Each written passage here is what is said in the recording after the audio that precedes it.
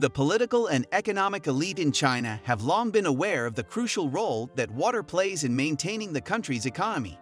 Today's challenges for effective water management are not dissimilar to those that were faced in the past.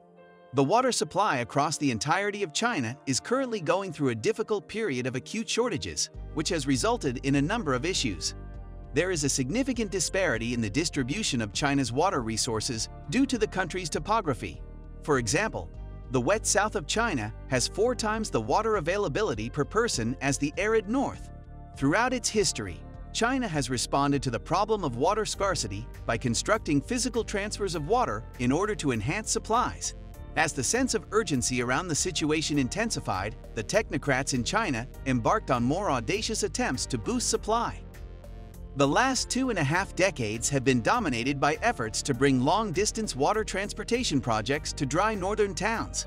Mao Zedong was the creative force behind the South-to-North Water Diversion Project, which is often regarded as the most audacious and successful of the water diversion projects.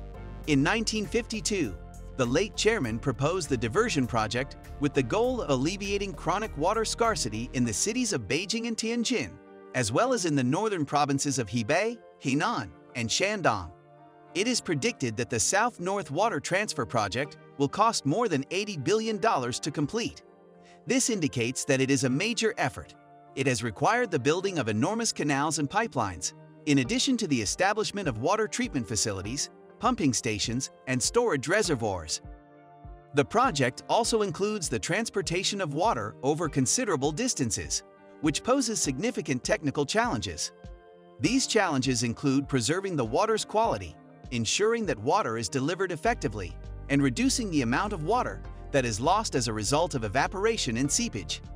After it is completed, the South-North Water Transfer Project will be a massive waterworks system that will connect 4 major rivers in China, the Yangtze, Yellow, Hebei, and Henan rivers, and divert water along 3 distinct routes, the eastern, the middle, and the western routes, which together will span more than 1,400 kilometers in length.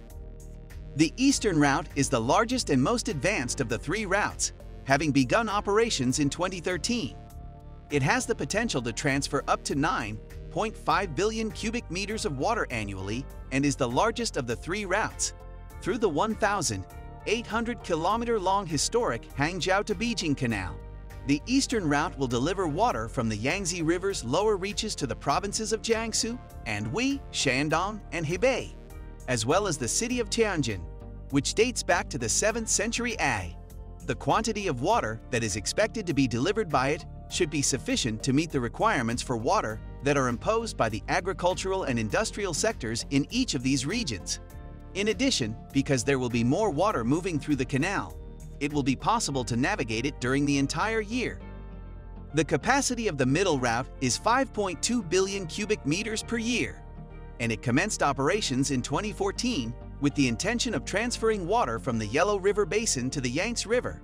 The water from the Danjiangkou Reservoir on the Han River, which is a tributary of the Yangtze River, will be transported via the middle route to locations in Hebei, Henan, and Hebei. These areas include more than a dozen cities, including Beijing and Tianjin. Because of the way the path is laid out, water may flow all the way from where it begins its journey to where it ends up using only the force of gravity.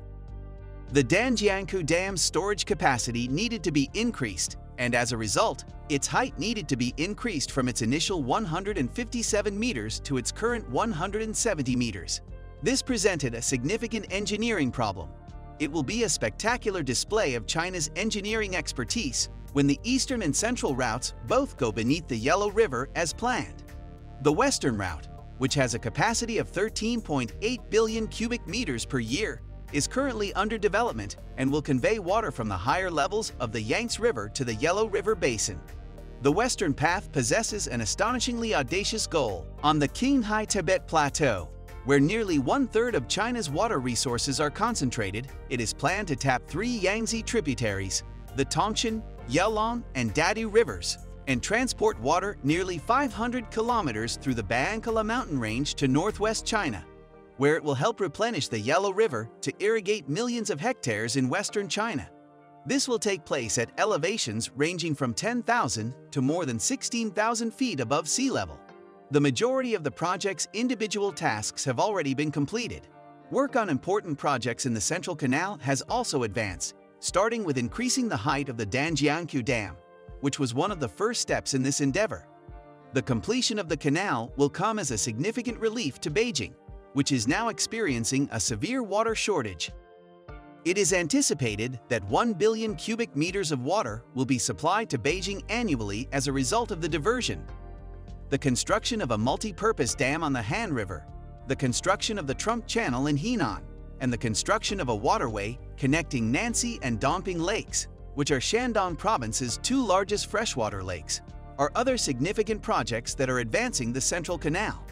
The western portion of the project has not yet entered the construction stage.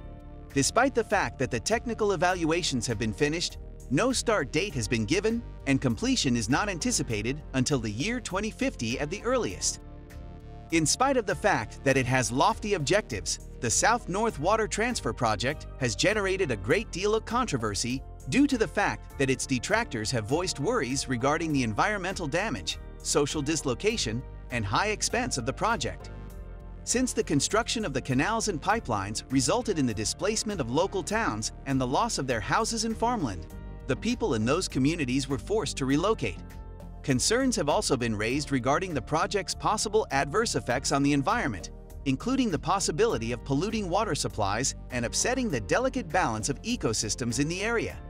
In addition, the exorbitant expense of the project has led to concerns regarding its long-term viability as well as the return on investment that it will provide for the Chinese government and the Chinese people.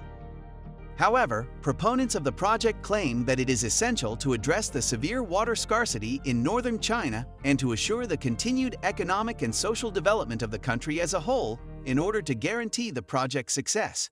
They point out that the northern part of China is one of the driest locations in the country, and that the lack of water has significant repercussions for agriculture, industry, and residential use. They also say that the project will assist to solve the unequal distribution of water resources between the northern and southern regions of China and will help to lessen the number of conflicts that are caused by water issues throughout the country. The South-North Water Transfer Project is facing tremendous problems on the political and social fronts in addition to the technical and environmental obstacles it currently faces. The project has been criticized for not having sufficient levels of transparency and public input, in addition to having the potential to increase existing regional tensions and disputes between northern and southern China. In addition, there are worries regarding the long-term viability of the project, as well as the possibility of water shortages in the future, because the demand for water in northern China is expected to continue to rise. In conclusion, the South-North Water Transfer Project is a massive and ambitious project that is aimed at addressing water scarcity in northern China.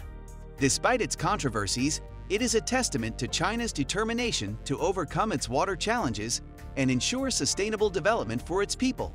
Thank you for watching. We hope you found this video informative. Share your thoughts in the comments below, and don't forget to like and subscribe for more videos on fascinating engineering projects.